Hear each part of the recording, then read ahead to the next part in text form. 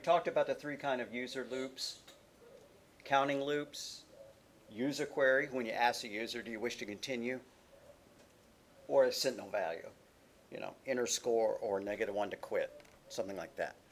Or make your menu choice or press Q to quit, that kind of thing. That's a sentinel value.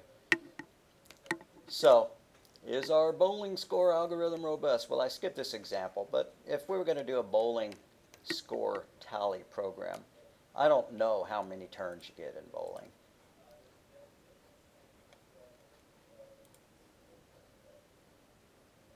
Apparently an infinite number of turns. This program does not have a limited number of rounds to bowl. Come on, somebody has been bowling and can tell me how many. There's 10 frames. 10 frames? Okay, yeah. So if we were going to write this loop, we would probably not just go until they hit -1 to quit. We would probably ask them frame 1, frame 2, frame 3, frame 4, all the way out to 10.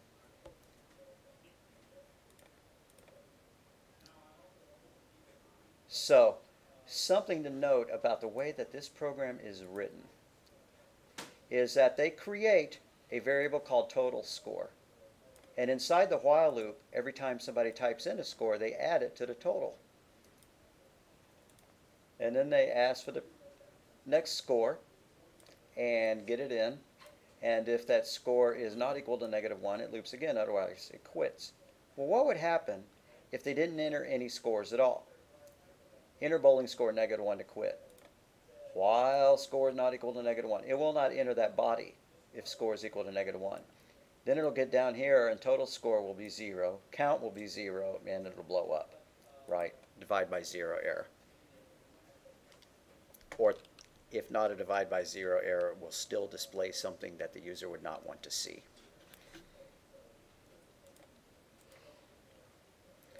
Might be interesting to modify that, but I'm wanting to press onward. So a nested loop is a loop that's inside another loop, just like nested if statements. A nested loop could look something like this. Say we want to write a program that's going to look like this. 1 + 1 = 2. 1 + 2 is equal to 4. 1 + 3 is equal, what? Yeah. 1 + 3 is equal to 4. And then 2 + 1, can I type, is equal to 3. 2 + 2 is equal to 4. 2 + 3 is equal to 5. 3 + 1 is equal to 4. 3 + 2, yeah, we know where this is going. Like that. So we see here two loop variables. I'm going to call them x and y. We see that y gets iterated from 1 to 3 before x is increased. And then it goes from 1 to 3 again before x is increased. Then it goes from 1 to 3 again, and we're done. So this is an example of the results of a nested loop. There's going to be an outer loop where our loop control variable is x. In the inner loop, our loop control variable is y. So what I would do is I would create two variables. Before we started, I would set them both equal to 1. Then I would have an outer loop while x is less than or equal to 3. Then I would have an inner loop nested within it while x is less than or equal to 3. And I've already regretted a decision I made. That should be y. Which is that this one, its initialization should be inside the while loop. We could even move its declaration inside the while loop. So I could put that there, take that out there. And then inside here, I would print out this statement here. System.out.println x plus, and then a plus symbol. I'm going to write the word plus. Plus y. Yeah. Equals, I should do it with a formatted print statement. Printf %d, which is for ints, plus %d equals %d backslash n, end quote, comma, x comma y, x plus y, like that. Inside our inner loop, we need to increment the value of y. You could also use y plus equals 1, if you're a fan of the Python syntax. And here we would increment the outer loop variable, like that. And so this loop, assuming that I haven't made any egregious errors, which I may have, would print this output. Note that y goes through its entire cycle of 1, 2, and 3 before x ever changes. And that's what we're seeing here. Y goes from 1, 2, and 3. And then when y is done, it leaves the loop. X is incremented. This condition is checked again. And then it repeats the loop if that condition is still true. So that's a nested loop example.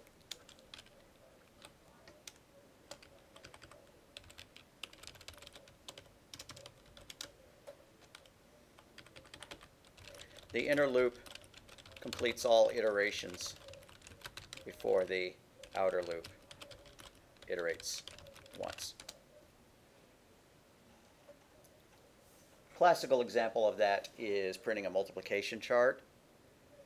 An easier example of that, and I may have it assigned as homework, so I'm not going to give it to you yet, is something like this, where you ask a user to print out a rectangle, and they say, I want 10 columns, 1, 2, 3, 4, 5, 6, 7, 8, 9, 10, by 3 rows, like that. And if you were going to do that, you'd need, you ask the user how many rows, you ask them how many columns, say they typed in 10 columns and they wanted 3 rows, which would be our outer loop control variable, the number of rows and the number of columns. Rows would be outer, exactly. Why? Because you would want to print out every column before you went to the next row. So your inner loop control variable would be column. Your outer loop control variable would be row. And if that's not a homework assignment, I'm going to make one. I'm going to tack that onto our existing homework assignment.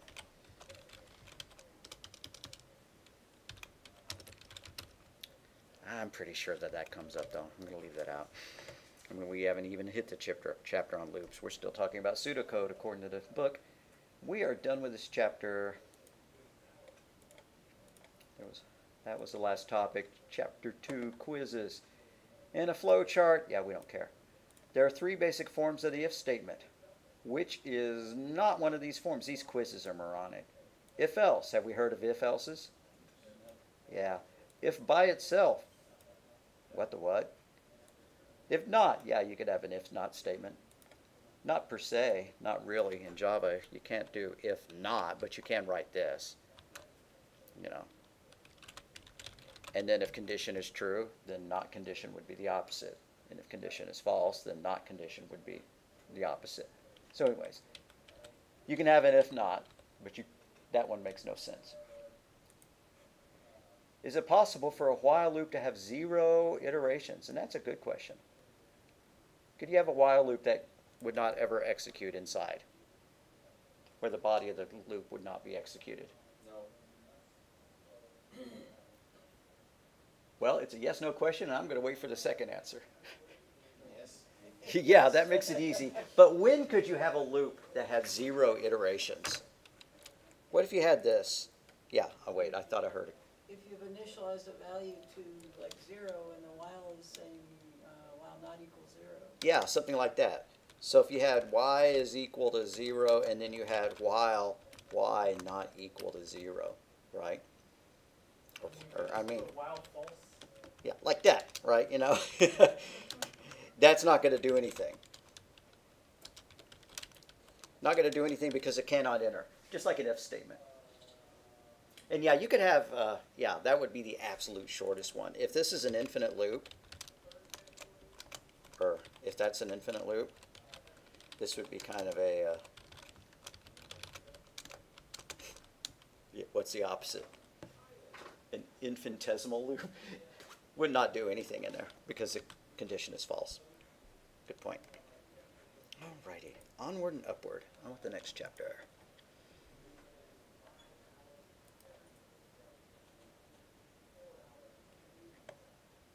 I think I uploaded a bunch of quizzes, and I think that I want to make the, well, says that somebody's done one, but I don't see it. Binary hex. Okay, alrighty. God, I had those. I accidentally took it twice. I forgot that we did that one in class. Sure, no problem. When it was due, Right, right. It was. I mean, we did it in class, but if you did it again, that's totally cool. Just double credit. Nah.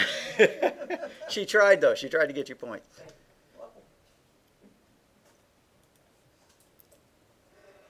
As always, I recommend actually downloading the PowerPoint rather than just viewing it in the preview.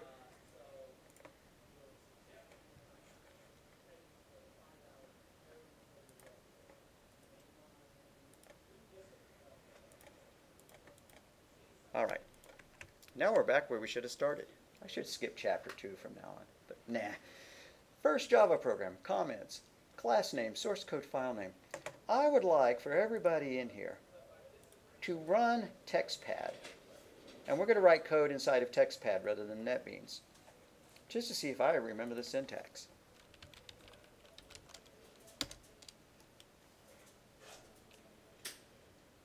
So I went to the start. Inside of search programs, I typed in TextPad. I ran TextPad. Let's create a file, class test, parentheses, in parentheses. And I'm sorry that my text is so tiny. Let's see if I can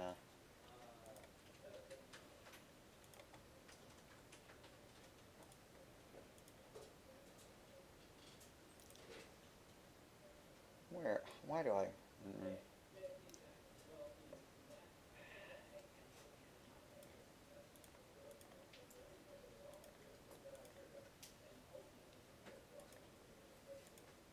fonts.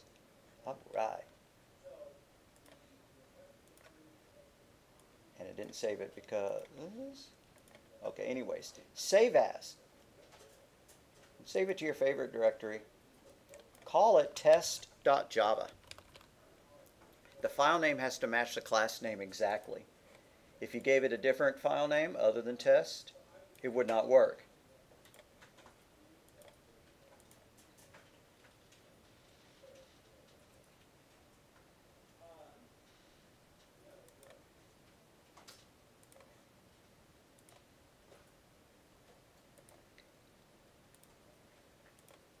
All right, so inside our class, we need a method. Public static void main, parentheses, and this is kind of a lot of boilerplate that we would have to have in every program that we ran. String args, variable name could be anything, parentheses in parentheses, excuse me, square braces, followed by an in parentheses. And then a curly brace, system.out.println, hello, end quote, in parentheses, semicolon.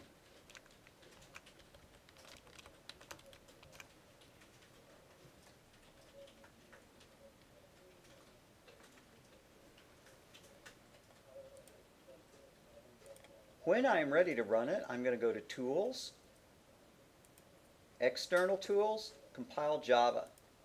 And if I made any syntax errors, it'll show up down here. Now this time it says, tool completed successfully. May not for you. If it does not say tool completed successfully when you hit Tools, External Tools, then we need to fix it. Anybody who was typing along got a syntax error? Are we all good? All righty. Scroll up so that we can actually see the error. Click on it. Okay, yeah, that's another expected. Not that.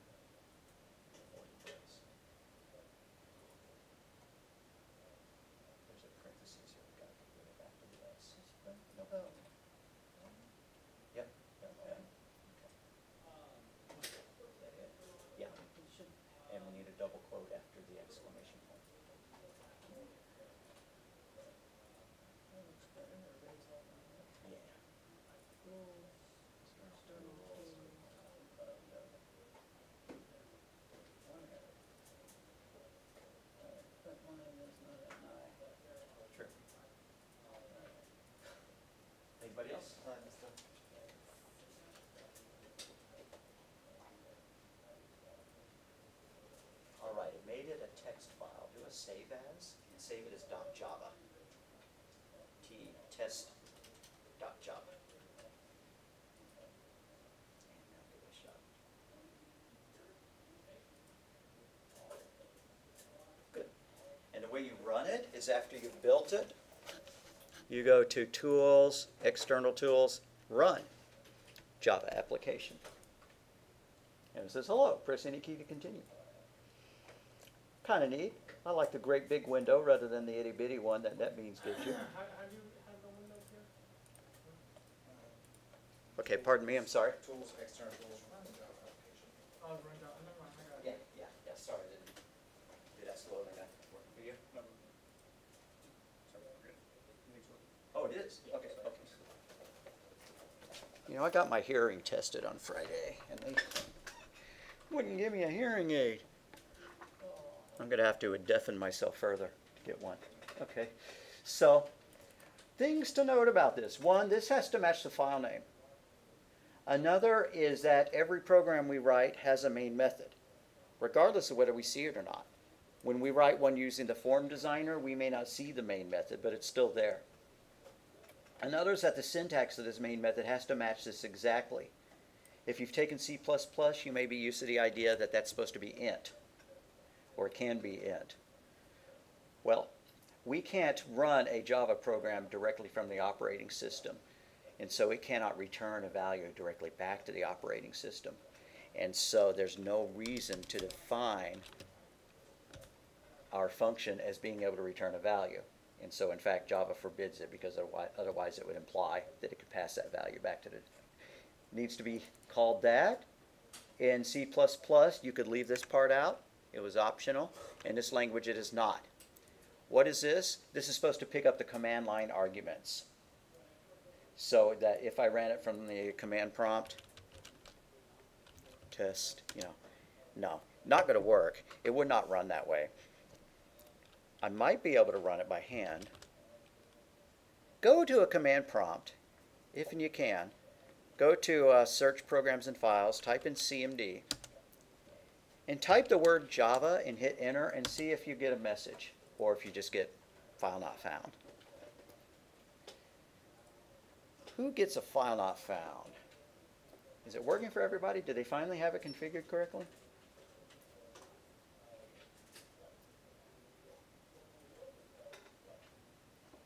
Working for everybody? So if you type Java and hit Enter, it actually displays some stuff. Okay, cool.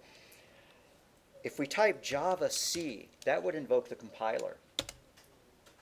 Oh, and what do you know? There it says is not recognized. So no, it's still not configured correctly. If we typed in path and hit Enter, we would see the search path. And if we had rights to change this stuff, we would go and find what directory Java C is stored in and add it to the path. Then we would be able to invoke these things from the command prompt. If we were going to compile our program from the command prompt, we would have to go into the directory in which it's in. And since Java C doesn't work, I'm not going to bother. And then I would type Java C followed by the file name, like that. And I would hit Enter, and if it successfully worked, it would build a file called test.obj. No, dot class. I typed Java class test and it said it could not find or load main class class. Let me give that a shot. All right, so I'm going to go to the desktop, and I'm going to, where did I save my program at? Let's see here, desktop Java, okay, CD Java. So in here, I see my files. I should be able to do Java C test.java, and it would make a java.class file. I said .java.obj, but that's C++. Now, when I had my .class file, I would be able to execute it by typing Java followed by the name of the class, but not putting the executable name. But when I compiled it, I don't see the .class file. No, it worked. Where did it put the class file?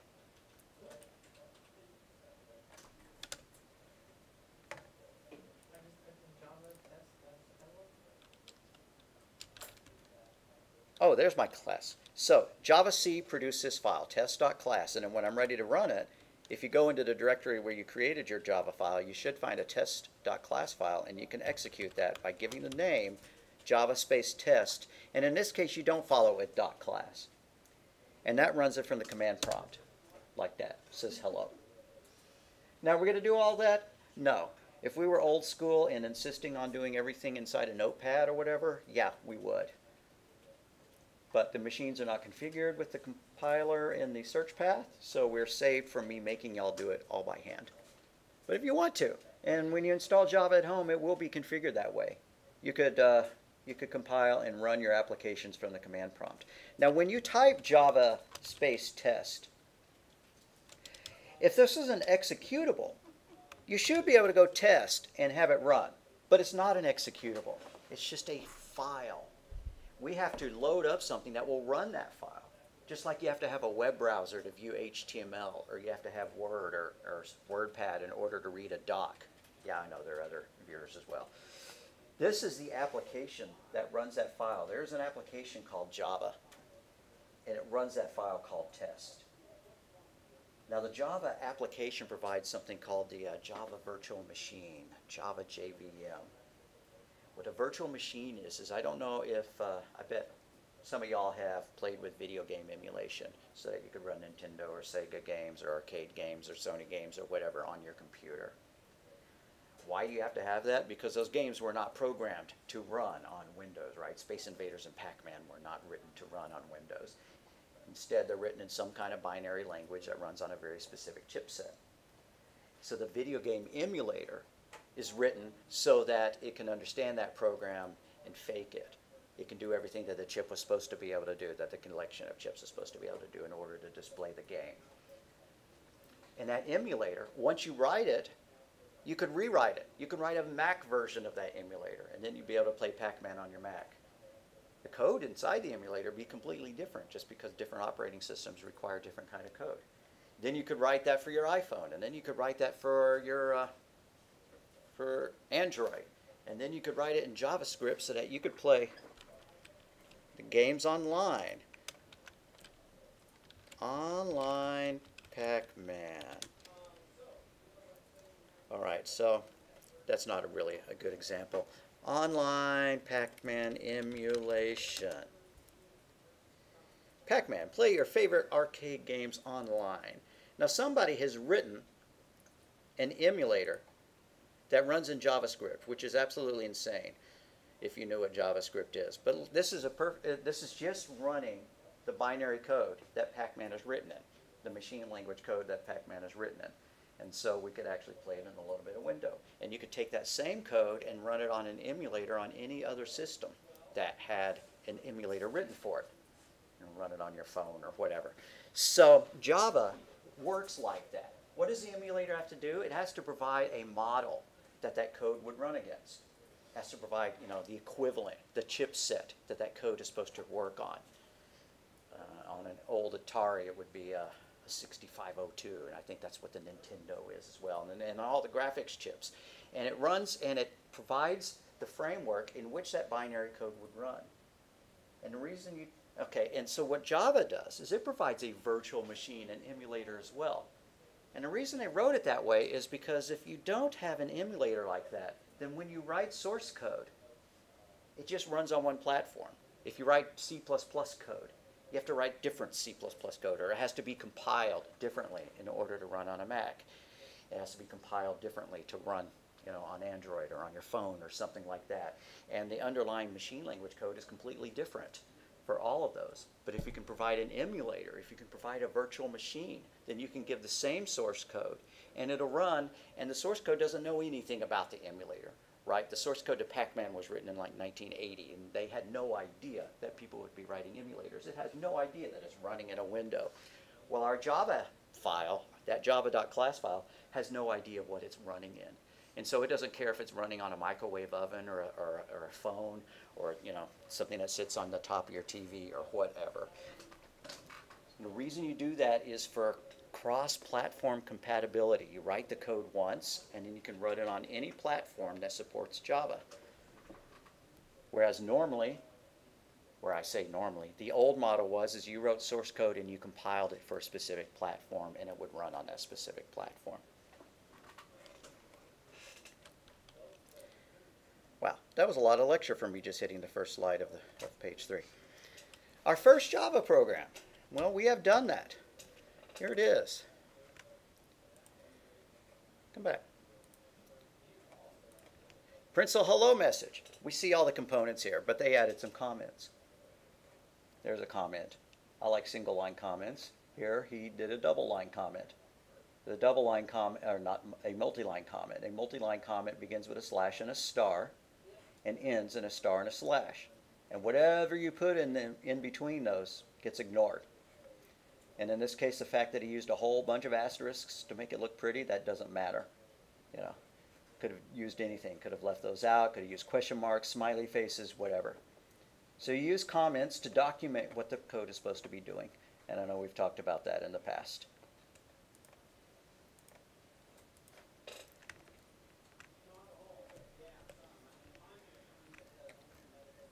So, commented text is ignored by the compiler. Style requirement. Include a prologue section at the top of every program you write. We should say at the top of every class, because we can write a program that has more than one class in it. A class, each class is contained in its own file. We will get to the point where we're doing that. So he wants us, if he was our instructor, to include as a prologue a line of asterisks, a file name, a programmer's name, a blank line, a program description, another line of asterisks, and a blank line. So he's a very particular instructor, Mr. John Dean here. That's what his prologue block would look like.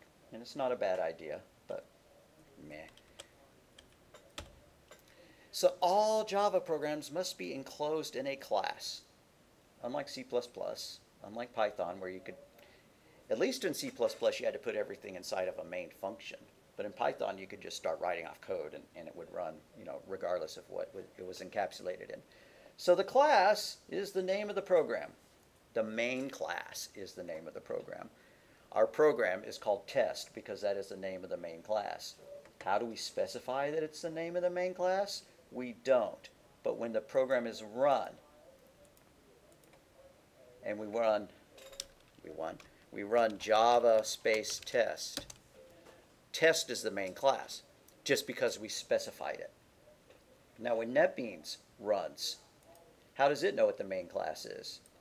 It's specified over in the configuration for the project. So when NetBeans is up and loaded, I'll show you that. So proper style dictates that class names begin with an uppercase letter. Now, are the Java police going to come and beat you up if you don't make your classes begin with an uppercase letter? No, but other programmers will look at you like you're dumb. Go ahead and always make all your classes begin with an uppercase letter. And then make all your methods, your functions, and your variable names begin with a lowercase letter. And that just makes it really easy to distinguish when you're looking at the code. It's called a coding convention. It's not a requirement, but it's a convention, and it's a convention that was settled upon by the inventors of the Java language, and so it was included in all the requirements, in all the examples. And so everybody who learned Java learned from those examples, and it just became something that everybody picked up. But would it work? If we had called this test, that would work, yeah. If we had called this main, would it work? No, it would not work, because unlike the name of the class, this syntax is fixed. We have to have that in every Java program we write, or it has to be provided for us by the framework. Case is important. Changing that back to lowercase test. Since Java is case sensitive, the file name should start with an uppercase letter. Now honestly, Windows is slack enough that if you save this file with a lowercase j and then you tell it to compile it, it'll still work. I believe that to be true. So case sensitive means that the Java compiler does distinguish between lower and uppercase letters. We will always use public class prior to your class name. What does public mean? It means it's accessible outside of your class. If we made this private, if we changed that word public to private, then when we tried to run it, we would get an error. Now I left out the word public. I'm going to put private and run it just to kind of prove the point. And no, it didn't even compile. Good for it.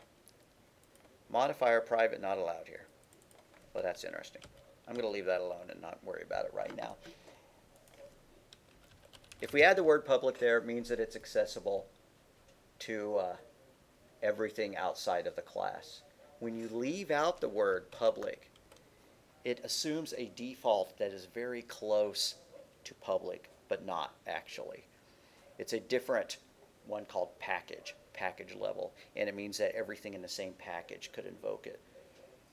And apparently that's enough to let Java actually, the Java virtual machine invoke it.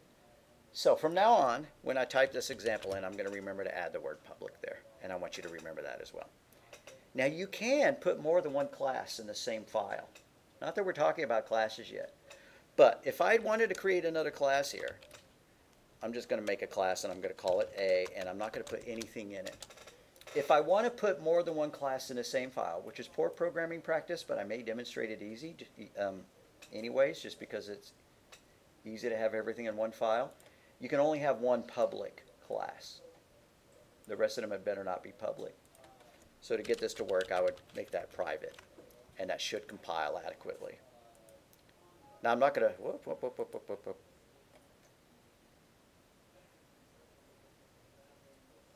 Is that so?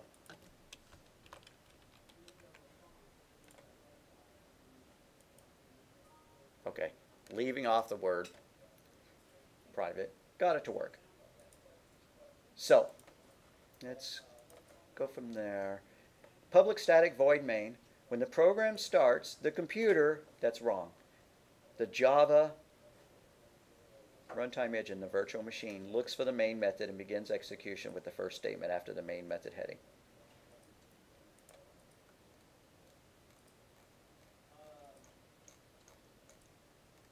Braces. We use braces to group things together.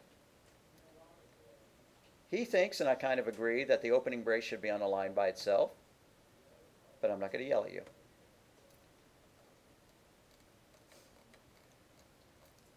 If you put your braces in some other fashion, and we've talked about that in the past.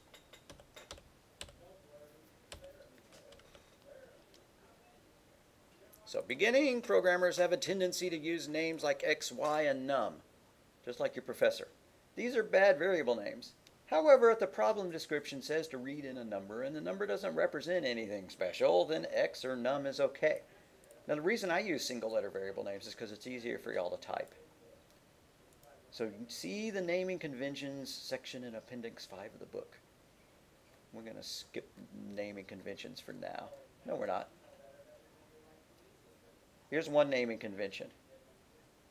Do everything in lowercase, but if there are extra words in the variables, you capitalize the second word and the third word and the fourth word and so on. For example, days in month. That's known as camel case because it's got the bumps in it. Class names, you want to go ahead and capitalize the first letter in it as well. Just because we said, as a matter of course, make all your class names begin with an uppercase letter. Now, they want us to not use underscores. I like underscores. I'm going to ignore that. I love this. Whoever wrote this is so bossy. He's not grading my class, but he says that we will lose style points on our homework. Well, I'm not going to make you lose style points if you don't follow these exact rules. Names must be descriptive. N equals Jeff is not descriptive. First name is descriptive.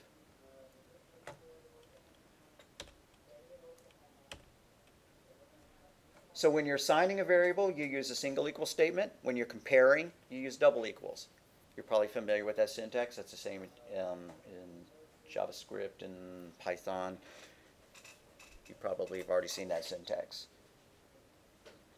Plus sign can either mean addition or it can mean concatenation. When we're building a string, it means concatenation, which means perform this calculation, turn it into text, and append it to the end of this text.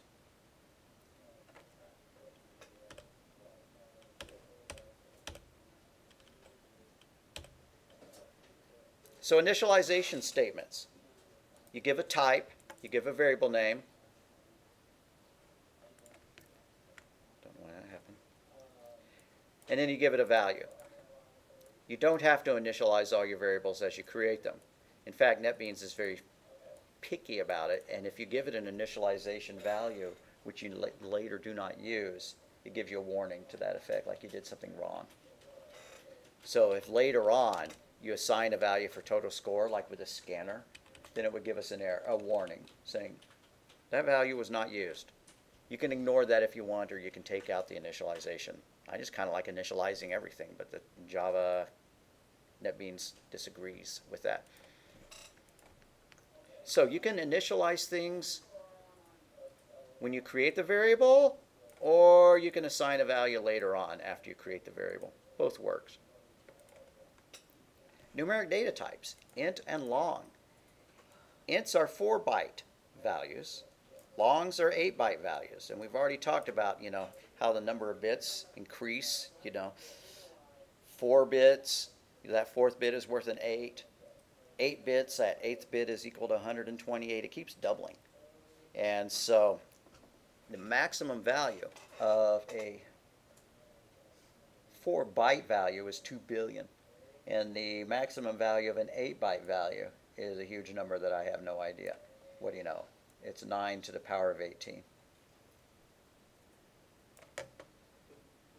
So to declare an integer, you just give the variable name, preceded by the type. To declare a long, which means long integer, use the data type followed by the variable name. Recommendation: use smaller types for variables that will never need to hold larger values. Okay, so a student ID. You'll probably never have a student ID that's greater than 2 billion. So why not store it in an int? On the other hand, the public debt, the national debt is in the trillions. So it would not fit into an int. So we would use a long for it. Actually, since it's a numeric value with a fractional component, like point whatever, I would not store it in an int at all. Now don't take that too far and think, okay, wow, an int is too large to hold this value because I'm just storing somebody's age and I need to find a data type that is, only goes up to 100 or something like that. And you could find a data type that only supported values between 0 and 255. You would be using a byte and a character and tricking it into being treated like, anyways. Don't worry about maximizing your memory usage by going to great lengths to choose the correct data types. The rule of thumb should just always be use ints unless you need a larger type. And for floating points, it should be use doubles, just period. Don't even bother with the smaller floating point type, which is float. Just use doubles, period, because that's the default data type in Java. The two default data types are ints and then doubles. And there's a smaller version of the double called the float, but it's not the default data type. Doubles work just as fast as floats. There's no reason to use them. There's no reason to use floats. So we have the two data types. The float is the 4-byte data type. The double is the 8-byte data type. So double use 64 bits, which can hold astronomically larger values and more precise values. The mantissa, the number of digits before the exponent. You have like 16 places of decimal accuracy rather than 8. So just use doubles because they're more precise.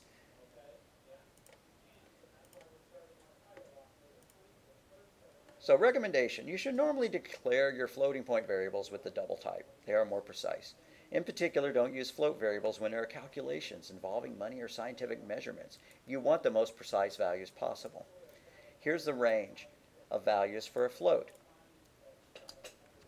3 times 10 to the 38, right? 3 followed by 38 zeros. If it's a double, it's 3 followed by 308 zeros. You can only rely on 6 significant digits in a float, but you can rely on 15 significant digits for a double. So, just use a double as a matter of course. I haven't gotten very many notes in here. Use ints unless you need a larger data type to hold a value of more than 2 billion.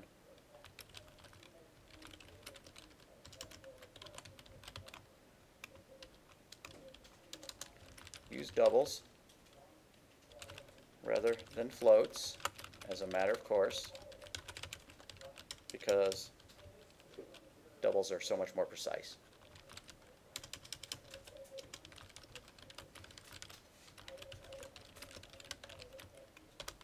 .15 digits of accuracy as opposed to 6.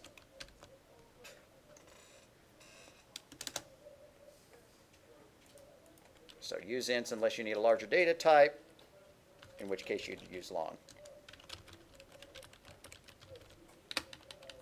Could you just decide I'm going to use long for every integer? Yeah, but people will look at you oddly and wonder why you're using a long to store somebody's age when you're quite sure that they're not going to be, 3 followed by 38 zeros years old. That'd be pretty weird.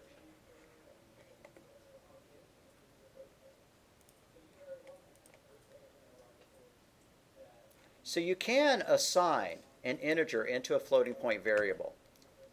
That's fine. This is a less accurate data type because it doesn't contain decimal points. Floating points are more accurate. That's fine. No data will get lost when you turn 1,000 into a float or a double. But on the other hand, if you try to store a float into an int, it'll generate a compilation error. And for those of y'all who just took C++, that was not the case. It would do it, but it would just drop the 0.7 without telling you. And if you took Python, then it would actually change the data type as you put the value in it. This language is very particular. Once you declare a variable as an int, that's all you can store in it. Now, if you want to convert it to an int, you can. Just like in Python, you did that. Well, that's not how you do it in this language. You do this. That takes this number and converts it into the correct format. It's called casting. Like you create a cast, and then you pour metal into it, and that metal gets formed into the shape of the cast. Well, we're taking these bits and we're forming them into the shape of an int.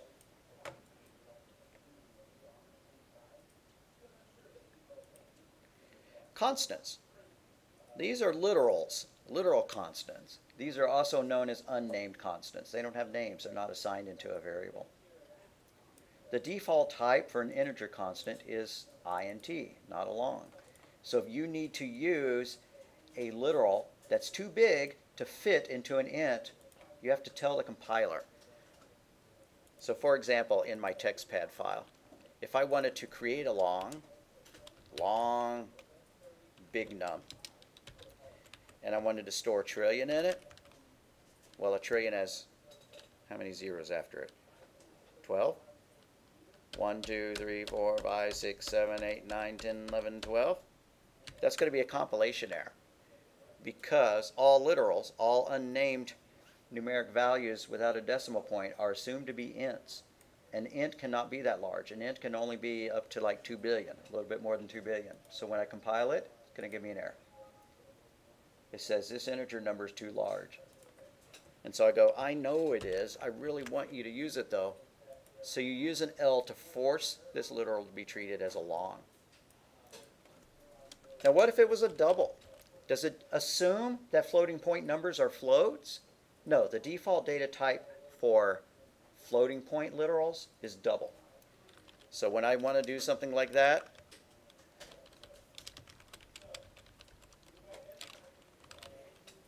although that's way too precise for a float, it's perfect for a double, I'm not going to get any syntax errors. If I wanted to force it to be treated as a float for some reason, if despite all my advice and the advice of the book you made this a float, then you would need to put an F here. But we're not going to do that. You're always going to use doubles. So the default type for a floating point constant, a floating point literal, is double. Now you can name your constants if you want. You can store the value. For example, if you want to, you could say double pi is equal to 3.14159. And then if you want to declare it a constant, here's the word you don't use, const. You saw that in C++. Instead you use the word final. The Java developers had to be different, come up with a different keyword. Final means that that's its final value. It cannot change. So this is what's known as a named constant. Pi is a variable that's equal to that, and you can't change it later in your code. If you do this, I'm going to decide that pi is equal to 4 in my little universe. It won't compile.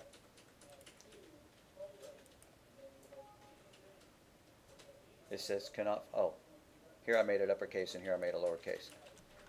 Well, why did you make that variable uppercase? I thought you said to use lowercase letters for variables. I did. Here we go. Cannot assign a value to final variable pi. In other words, pi is a constant in this case. It was declared as final. We cannot change its value once a value has been assigned to it. The reason I made this uppercase is because another naming convention is that you make your constants uppercase. Just a naming convention. You don't have to. And that you use underscores in their names. Like if you wanted to make a value called max value, you'd use an underscore in all caps. Like that. Final int max value is equal to 100. For whatever purposes that would be.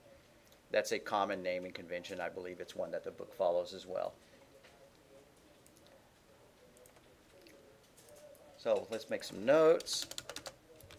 Name your classes with an initial cap. Name your variables with lowercase, camel case. Exception. If it's a final, a const, use all caps.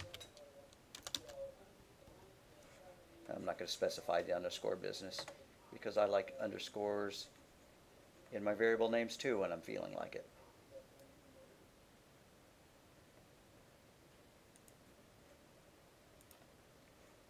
So this code generates compilation errors. Why? Somebody tell me why that might be an error.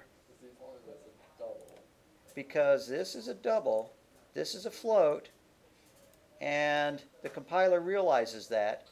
It's afraid that we might lose some data.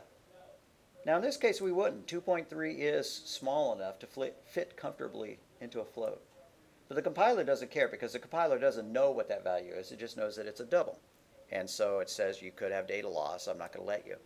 If you wanted to fix that, you could do that. You could tell it to convert it to a float, or you could just use the F suffix, just like you use an L. That would compile. Same error here. We have a floating point variable, but we're trying to assign a literal here. That literal is a double unless we do that. Easiest way to fix that, just don't use floats. Use doubles. So that's the solution. Always use doubles rather than floats, or to force a floating point constant to be float, use an F suffix.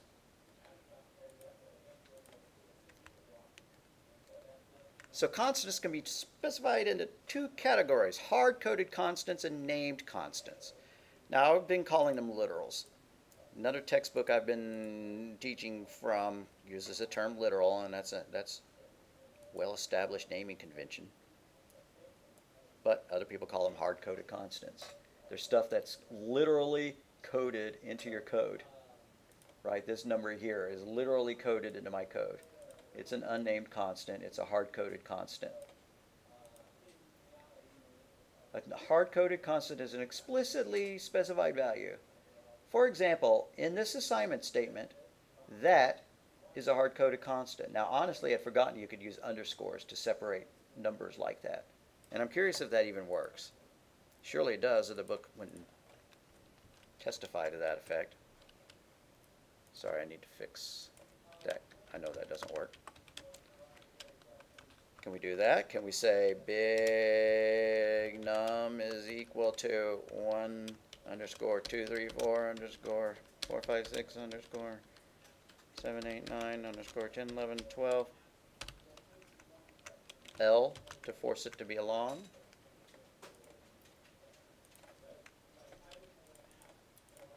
External tool compile. Yeah, that works. What do you know? What if you get all funky with it?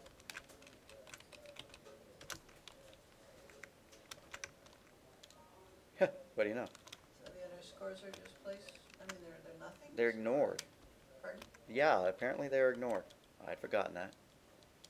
That's not going to work in other languages. I wouldn't take that to the bank.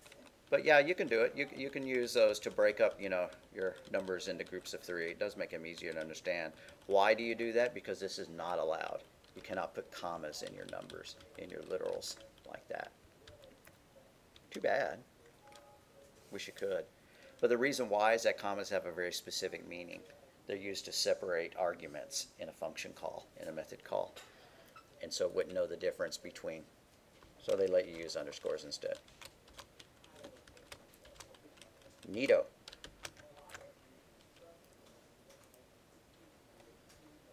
So here's a named constant. Speed of light is equal to 299 underscore 792 underscore 458.0 meters per second. Why did they put the 0.0 there? Because that forces it to be a double. Otherwise it would be treated as though it were an int. So that's the easiest way to force a literal to be treated as a double. It's just a tack on 0.0.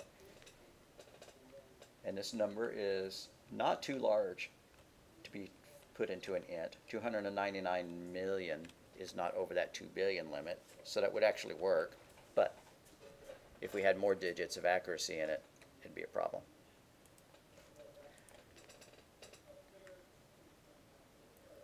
So the final modifier tells the compiler to generate an error if your program ever tries to change the final variable at a later time.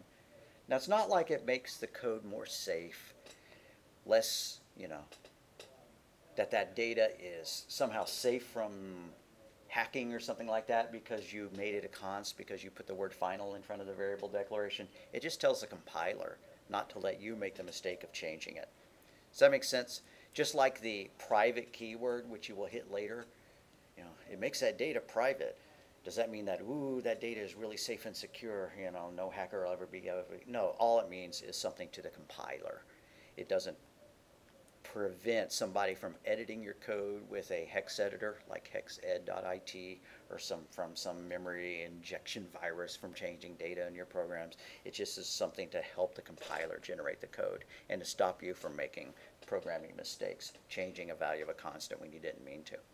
So the standard coding convention suggests that you capitalize all letters, all characters in a named constant, and that you use underscores. That's real common, not just in Java. 2 main benefits of using named constants. Leads to code that's more understandable.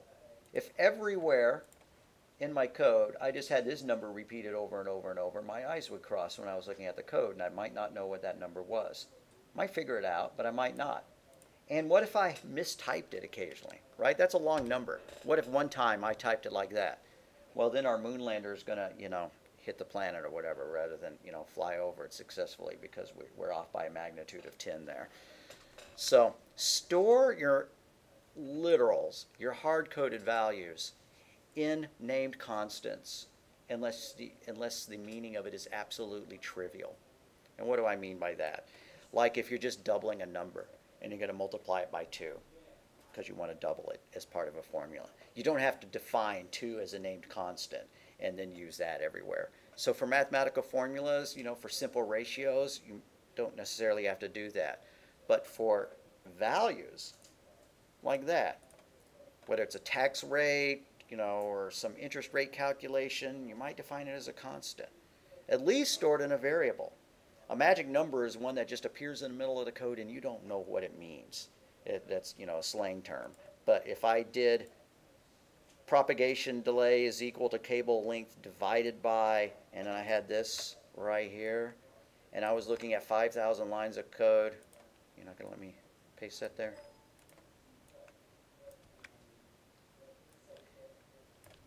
And this was, you know, embedded in the middle of a function way, way, way down.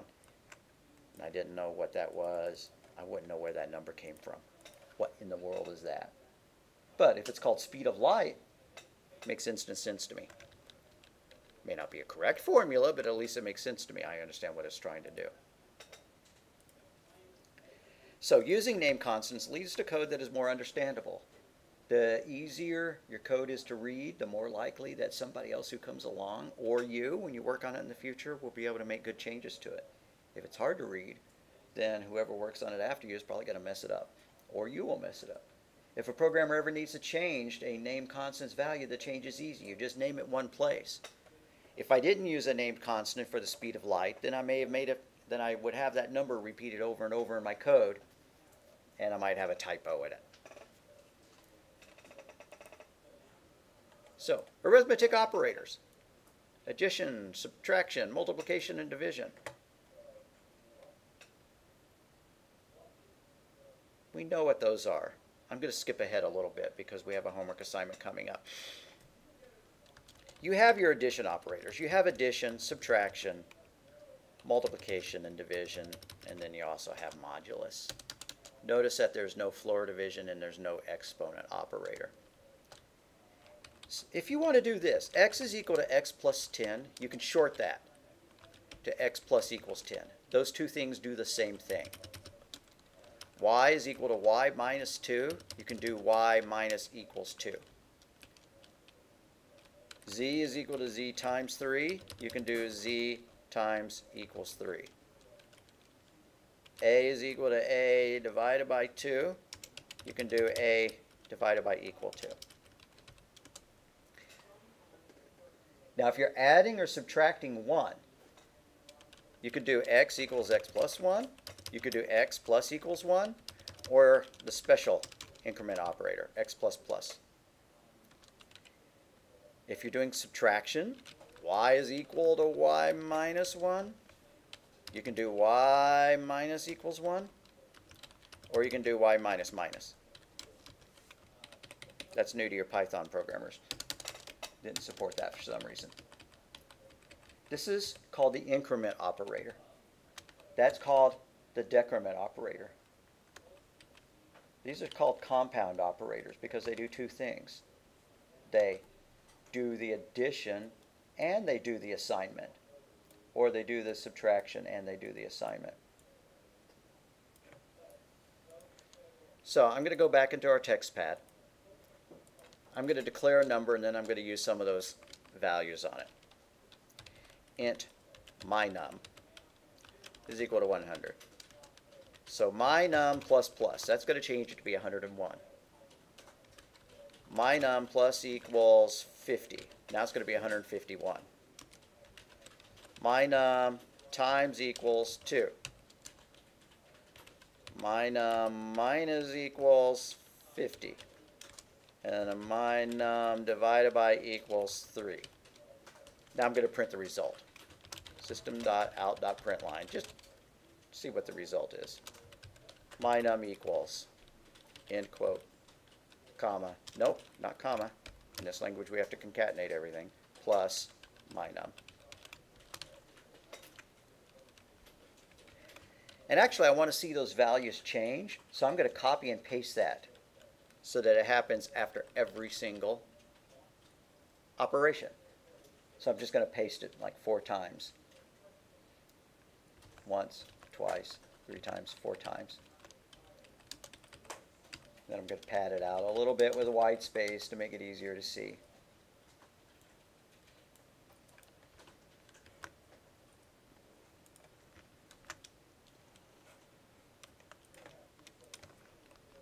See if I've got any syntax errors going after all these changes. Tool completed successfully. Okay, I'm going to run it. And there we go. Right, the first one added 1 to it, plus plus added 1 to it, and then plus equals added 50, and then times equals 2, multiplied it by 2, and minus equals 50, subtracted 50 from that, and divided by 3, well, 252 divided by 3, rounded down, is 84. So those are the compound assignment operators. Now why did I leap ahead and show you that? Because we have a homework assignment based on that.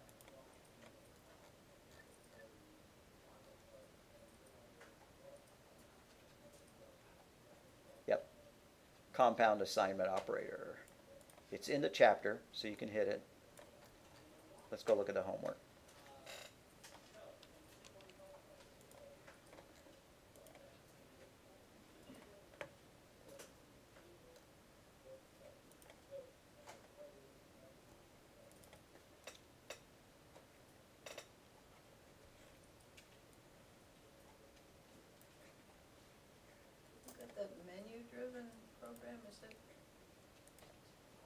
Monday or something? Oh, I probably should have talked about it. All right, well, this is the homework based on the compound operators. If I need to delay the menu-driven program, I will. All right, so write a program that asks the user for the value of, that should be x, and another int y. What's the first thing we're going to do? Add y to x, store the result into x. So it would be x equals x plus y, but instead we're going to use plus equals. And then print that y was added to x and display the new value of x. Multiply x by y, storing into x using star equal, and then print the result. Divide x by y and store into x using divide equal. And then subtract y from x and store into x using minus equals.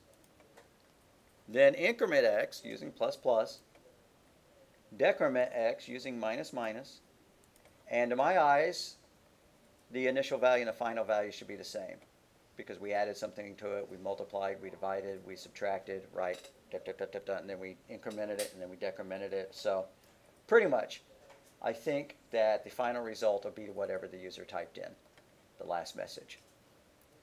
So that one should be pretty easy. All you have to do is remember what we did here, right? Except instead of doing plus equals 50, you'll be doing x plus equals y, right?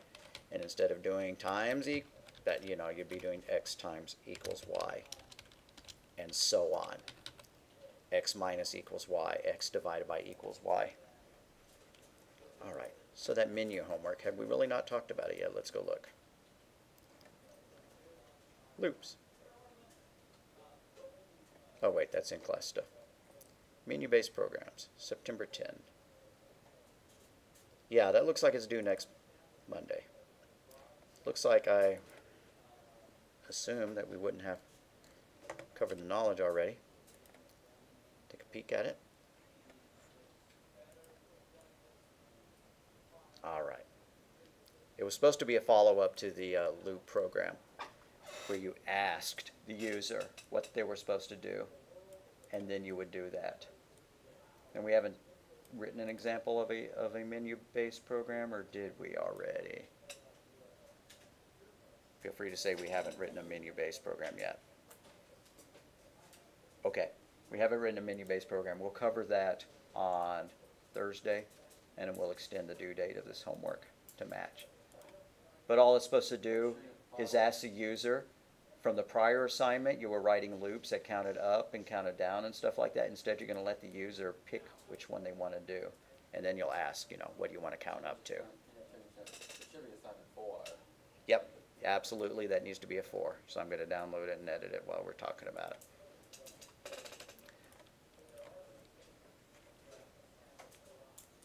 So the due date for homework 6 is actually going to be before homework 5, just because I know that we know how to do homework 6. But if that turns out not to be the case, if half the class hasn't got it turned in, I'll give y'all an extra couple of days. All right, need to upload that. All right, if we had already talked about writing menu-based programs, does this assignment make sense? But we'll cover it again. We'll cover it on Thursday. It's not due next Monday. It'll be due Wednesday. We good on that? Okay, cool. And we're also good on the other one. We're pretty clear on what the incrementing and the decrementing and stuff like that does. We can cover that again as well on Thursday because we haven't hit the slide over it yet. All right, why don't we stop the recording? Are there any questions? Did anybody get syntax errors that you didn't flag me down and wish that I'd helped with?